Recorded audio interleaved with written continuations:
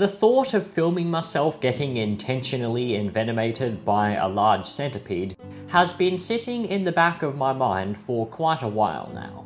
And as I already had taken a couple good bites from centipedes in the past, I knew what I was going to be up against. And perhaps even to my own surprise, I eventually decided that it was time to go for it. And I'd also like to apologise in advance for the speed of my talking. I was admittedly rather nervous, and I don't think I need to explain why. Well, the time has finally come, and it's probably going to be a surprise for most of you because I didn't really announce it at all. But I am going to be bitten by this centipede right here, and she's actually the biggest centipede that I currently own. She is an adult female Ethmostigmus rubripes from far north Queensland. You've probably seen her in quite a couple of my recent videos. I'm not going to go overly in-depth about centipedes in this video, quite simply because 1, we all know why you're here, you want to see the bite, and 2, half this channel's about centipedes, so if you want to learn more about them, you're going to be spoiled for choice. Bit of casual advertising, but yeah, by all means check out some of my other videos. But like I said, I'll do a bit of a brief introduction. So, adult female Ethmostigmus rubripes, and this is the largest species of centipede that we have here in Australia. The second biggest is Scolopendra morsitans, which is predominantly an arid species, and they can get quite large as well, but nowhere near as bulky as rubripes do. She measures about 17 or 18 centimeters body length, which is a pretty sizable individual for her species, but not quite max size yet. They can get over 20 centimeters, but I'm not quite willing to get bitten by one that big just yet. Now, of course, before I do anything with the centipede, what I'm going to do is roll up my sleeves. You can take it from me, long sleeves and centipedes are about as good of a combination as Disney and Star Wars. I'm not going to explain precisely why, but I'll just let your imagination run wild. I've had a few accidents involving that sort of thing. Now, I and many others will refer to a centipede envenomation as a bite, but technically that is not quite accurate. A centipede's venom-injecting apparatus, a pair of appendages known as forcipules, are actually modified legs. They are not mouth parts, in fact they are not even part of the head, so a centipede envenomation is by definition not a bite. Really, pinch is a more accurate term, however, you know, I'm lazy. I'll just fully commit to that, so we're calling it a bite for today. Now comes the part that you have all been waiting for, and I'm not going to delay any longer because, well, delaying the inevitable never helps. So I think we're actually going to go for the bite now.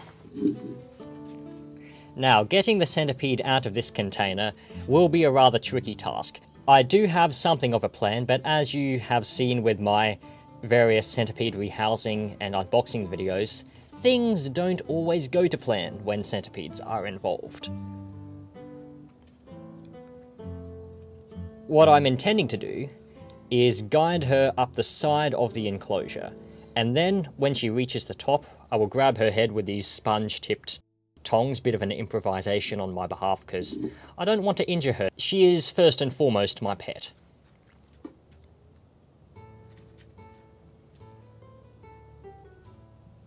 Come on. Come on, big fella. Big girl, I mean. There she goes. So yeah, the plan, I will guide her up onto here, and then she's just going to wander along the edge. She's not going to have many places to go.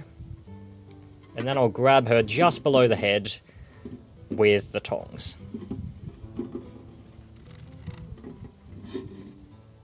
If she could slow down, that would be great.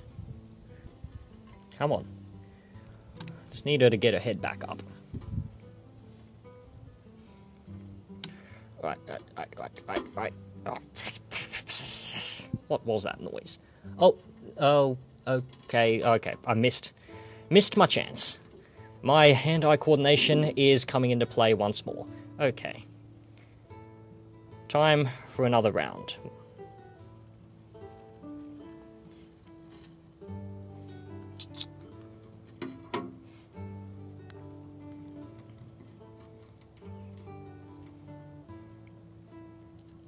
You stole my tongs. What am I supposed to do? See what I said about things? Oh, there we go. Come on. No, don't come back. No. What are you doing? Remember I said things involving centipedes don't always go to plan? Well, point proven.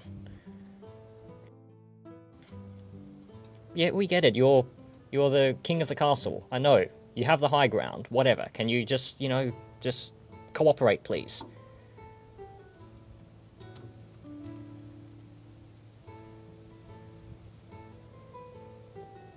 What are you doing? What are you doing?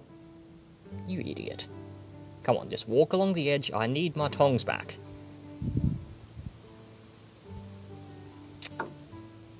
Why do you like my tongs so much?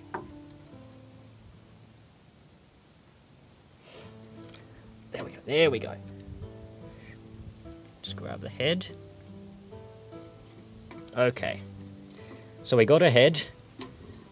My god, those forcipules, they're intimidating. Oh no, she's pulling back. Okay. I feel like I've almost missed this chance. Gonna have to... Nah, she's pulled her head too far back. This is really annoying, but I'm gonna have to try again. Alright, so we got a good grip on her now. I think I got no other excuses. It is time. In 3, 2... Don't stop pulling your head back.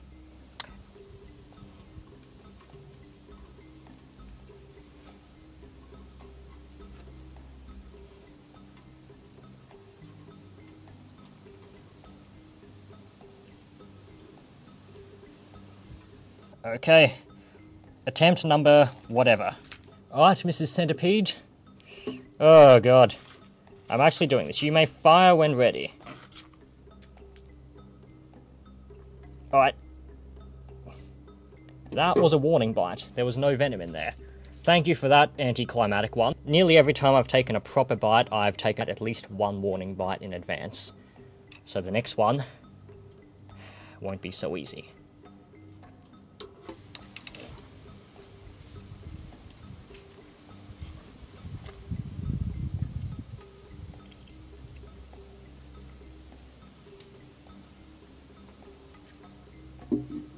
Mrs. Centipede, maybe give me a proper one this time. You may fire when ready. Not even biting. Come on, you idiot. Go for it. Give me all you got. I want this over with. Come on. What are you doing? What are you doing? Just go for it. Go for it. Go for it. Nope. Come on. Give me what you got. Give me your best this time. Give me your best.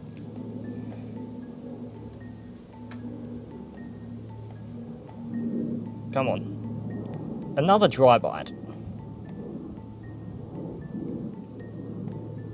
Another dry bite. Really?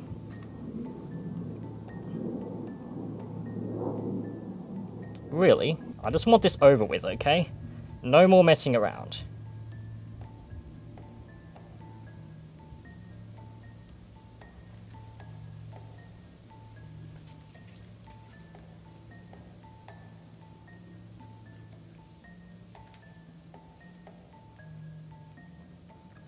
Oh, there we go.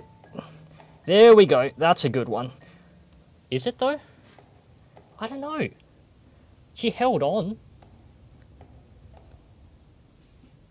I don't know. That was not a proper bite. Well, no, not. Don't do that. Now, that one, there was venom involved for sure. It is starting to hurt a bit. But as far as centipedes go, especially for one that size, that's pretty pathetic. Alright. One last time. Please, make it count.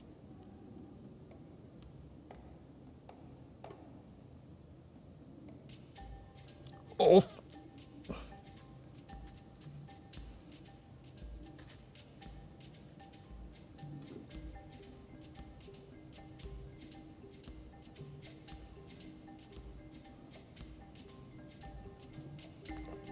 Oh, Jesus. I still don't, these still don't feel like proper doses. It's all or nothing, baby. All or nothing. Seems like she's opting for nothing. No, don't just walk around. Oh.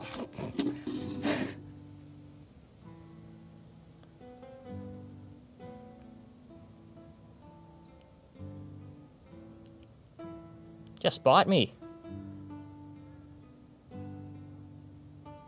I'm asking for it, come on.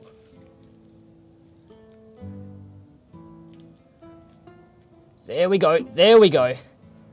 There we go. Oh, yeah, that's different. That is definitely different. Okay. Now, you've done your job. Oof, yeah, that's starting to ramp up. Okay. Come on. You can let go now. You can let go now.